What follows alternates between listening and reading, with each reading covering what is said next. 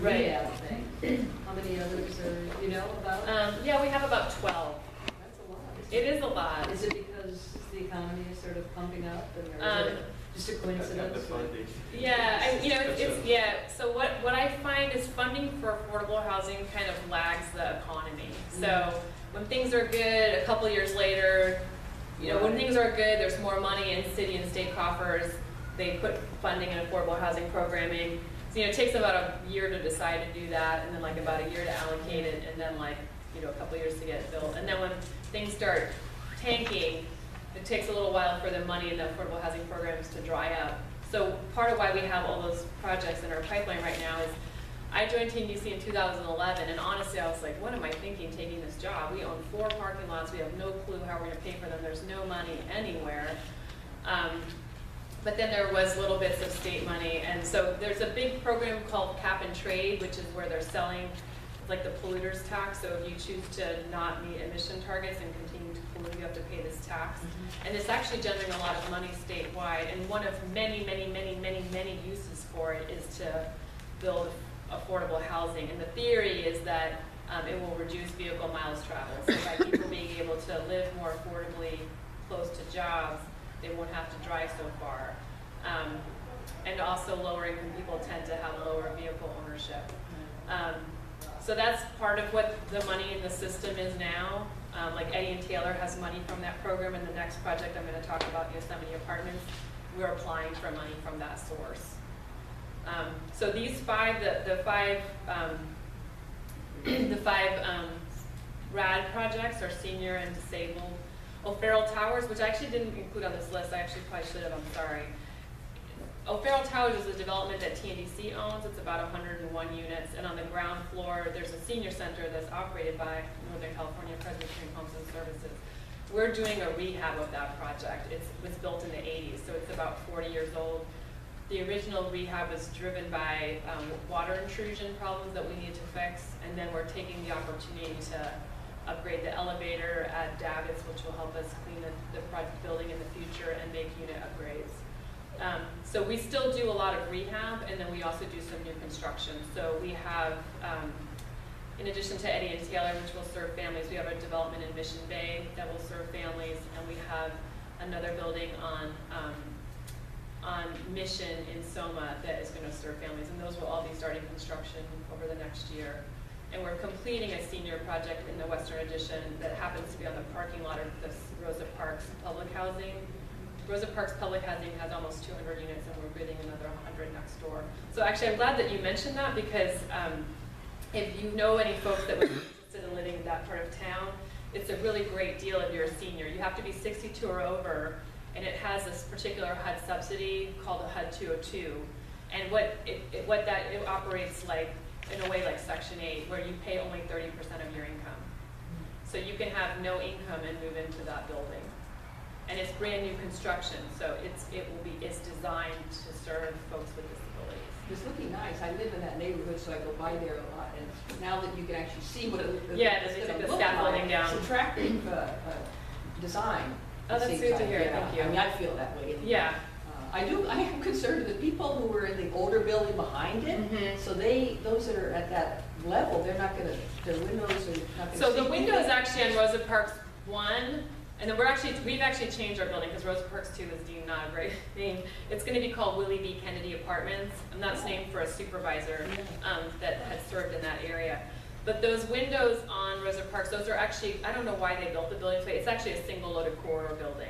So those windows are not unit windows, they're hallway windows. Oh. So the people will still be impacted when they come out of their unit in the hall, but at least it's not like, they used to have a view way across the street, and now they have a view of a building.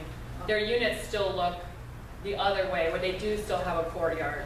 Oh, okay. On the south side. Yeah. Can we steer back to the Tenderloin developments, because I never know if the other person's going to show up. Okay, that's fine. That's fine. I mean, we can go back to that, but it's just, it's just that we should try to get the one that's on the agenda. Yes. And so I ended up throwing O'Farrell Towers in there. I'm sorry. That's all right. That's in the Tenderloin. So yeah, it is in the Tenderloin. So then the next one I went, and that rehab is underway right now, and we expect to be done with it mostly by the end of this year, but it'll probably go into March of next year. And that's another example where the ground, I actually walked by it this morning, the ground, they were having some kind of like coffee hour now, and a lot of people were in the lobby, but it doesn't have very good meeting space for the residents. And so we're adding an addition to the backside that will create more space for the residential community. Are you doing any rehab of the actual senior center? Or No. is that not under your? No. They'll be impacted a little bit, and we've been talking to them about the impacts, but we're not updating their space.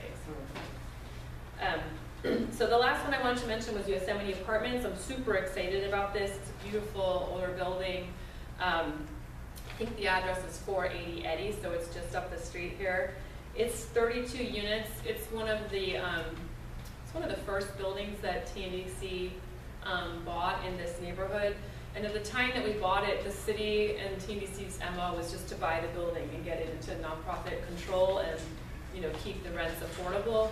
But we never did a big rehab on it. We have always wanted to, but somehow we had 8 original buildings, and this is the only one that's never had a big rehab. And so we've been working since before my time at TNDC, at least. I think they started in late 2009, doing an assessment of the building, bringing in an architect and contractor, designing a rehab. And we finally, with this new state funding I was just talking about, found a window of opportunity where we're able to put together a financing plan that minimizes the need for funds from the city. So that rehab will be very comprehensive. It will include seismic upgrades, fire life safety upgrades, accessibility upgrades. There'll be a new limited use, limited access, is that what LULA stands for? A way to help you get up the stairs, because there's a stairs.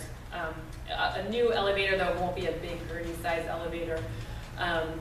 We should be making some improvements to the back area to allow there to be some enhanced community space and a garden there. And the commercial space there is going to be upgraded as well. We haven't been able to lease that space for the last couple of years because it really is not in very rent-ready condition. And then there will also be unit upgrades because those units have not been upgraded in like 40 years. And what's the timeline? The timeline for that is we are applying for that competitive state funding now. So it's a 2-stage application. We submitted the first the concept application yesterday. The full application is due in June. So we won't really know until this summer whether we're a go. If we get the state funds, we'll be moving full speed ahead. And then I would estimate it will probably be at least 2 years before we're in construction, because it takes about a year to do the design and then about a year to get through permitting. Any other questions about our Yosemite? Sounds like we should go to this actual location. Yeah, Field trip? Yeah. Those are really beautiful units. They're studios and they have their own kitchens and baths. They're big. Okay. Now, you said there are 32 units. That's originally, and it's going to be 32, no, there's going to be no bifurcation? No, we're not planning to reconfigure them at all. Okay. And I think they're all studios except for maybe one bedroom. And they're Uh-huh. pretty generously sized. They're nice. They have big windows. So management on staff, on site? That's a good question. I mean, I don't think we're going to be increasing the management presence, and one of the challenges for that site, not only for management but also for services, is that it's only 32 units. So it shares its staffing with some of the neighboring buildings, most specifically I think Cameo. Across the street. Across the street. It shares a manager between those two. And then in terms of services, we have one social worker who floats between 8 of the older TNDC buildings that don't have standalone service contracts. So that person is not, is maybe they're half a week. There's some sort of office, though, obviously, somewhere. On the building? I mean, in the building is not a management unit, there's an I don't office? think that there is. And Is there a honestly, community room? no, so this is actually a good question. So we had, in the original scoping for the rehab plan, we were going to convert the commercial space to office and restroom and community space. And that's we're still early on, so that's still a possibility, but our current thinking is to keep that as commercial. Partly because the income would help the property sustain over time, because 32 units is a small number of units just in terms of operating efficiencies. And also because this is a little more of an abstract and lofty goal, like TNDC would like to use its commercial space in some ways to be, you know, benefiting the community and having some kind of community Well, development. you have in the past, you've had you've had voter stuff out of it, we had Chris Daly had his campaign office there, and you currently have the garden, Right, we do something food, related we do to food food distribution distribution. from there. So, I mean, everything that you've done there is somewhat, and I think even the SRO Collaborative was kind of there because of Chris Daly's office. And, yeah, I mean, anyway, so there is. So I think, to answer several your sides. question, I just got a recommendation from someone in our services staff that I need to follow up on, but she thought there might be some room in the back to do an addition in the back to create some Extra. office or community space. So I just got that suggestion maybe a week or two ago, but that would be nice to have it all, right, to have a I commercial. mean, you gotta have your plans Yeah. before you get to knock down a wall, you get. Right. Yeah. And it already has for the 32 units, already has a laundry room for the, tenant. There is a laundry room. And I think right now it's currently not accessible. You have to go up a couple or down a couple steps to get to it. So you might want. So to that's, add to- that's part of what we're gonna deal with. And like another safety thing we're dealing with is like all the gas meters, you have to walk by all the gas meters to get to the laundry room. Like, you know, so there's just a lot of stuff we wanna clean up because it's just not, today no one would build a building that way. Right. Though it's beautiful, no one would build a beautiful exterior today either, but. So we're trying to organize the insides to be safer and more accessible. Betty? Yeah, one thought about the commercial space, and this is not from me, as someone in the neighborhood pointed this out, that they prefer commercial space that's open at night rather than a place that closes, you know, a nonprofit, let's say, that closes at 5 o'clock. If it's open into the evening, 9 o'clock, 10, if it's a restaurant or something, or a market, or that, then there's activity. It's not dark after, you know, 5 or 6. Right. So, I mean, that's someone else's thought that, Right. Actually, I'll And I second don't know that if because the problem is, the problem. For example, I was amazed, and we lost this Lafayette. I thought they would close at 8 o'clock at night or something. Most of the restaurants do. They were closed at 10 o'clock. Lafayette Cafe. They just closed. Yeah. And so, you know, there aren't that many businesses open after certain hours, unless you have a liquor license or something. Then it closes around anywhere from 10 to 12 to 2, depending on your conditions of your license. So, and those are on the corners, those are not in the mid blocks. yeah. And so this is the problem with people trying to navigate the neighborhood. You see something on the corner, but nothing in between. And so as far as security and safety, it's not there. This is the problem now where you're, particularly on that block, there's several developments going on. And they're going to be all, you're going to have to be maneuvering around the development sites in the next couple of years as they put up their projects. And how does that affect particularly that block? Because I don't know, each block is going to have its different. But you know, right there you have 3 or 4 developments going on the 400 block of Eddy, Right. which again is a problem with people trying to come to and from in that particular location. And one of the main problems we have down there is the building owners are not really taking the time to light their sidewalks. They're relying on the sidewalks lighting from the city, which is not the sidewalk, it's the street. And we need to have, all the buildings need to have their own luminous lights lighting down onto their frontage of their business. So one comment about that, which I don't know how prevalent this is as a reason, but I know on Franciscan Towers, for example, when we just did our rehab, now we're much more highly regulated than most owners, but we wanted to have brighter lighting on the exterior of Franciscan Towers, and the historic planners would not allow us to do that. So I'm just saying that might be a body We're gonna have a fight with everybody, huh? you need to lobby. I mean, they are challenging. Well, you have to let us know these things. I mean, you know, because They would let you put lights, but not as bright as. Right. So I don't know what we'll do. We may brighten the lights up now that we but what you have have our done, certificates of occupancy. but talking about Francisco, what you have done is put up those signs saying, you know, respect our neighborhood. I forget what they say, but the thing is, you. But we're trying to anti-urination paint. Is that what you're talking about? Well, I don't want to get into that. But the thing is, I just say that you have to sometimes remind people this is people's property, not Right. do certain things on your property, particularly with brand, just Right. freshly done. So. Right. And one thing we're just thinking about Franciscan Towers and some of the challenges, like we are trying for Eddie and Taylor, anything we build new, to try to minimize those corners that invite. And also the crevices. Right, that's we have these along 201 Turk. You have these indentations which people end up hiding into. And Yeah, they invite not good things to happen Yeah. in those spaces. So we are trying to avoid that. Can I mention one other thing, and not to put you on the spot, but I heard you say you are an MTA District 6 liaison. So I don't know if you're aware of this, but TNDC is partnering with the MTA. Everything got worked out like 3 days ago. Then probably not. Yeah, so in connection with the state financing application, what's interesting about this state program is called Affordable Housing Sustainable Communities. People also call it cap and trade. But it really encourages, pretty much requires, coordinating investments in housing with investments in improvements to make transportation, like pedestrian, bike, or public transit improvements. So we are partnering with MTA to help pay for some of the, I think they're really, it's traffic calming and probably pedestrian safety. So there's some bulb outs. There's like 3 bulb outs that we've agreed to incorporate into our project financing, and we're applying to the state for financing to complete.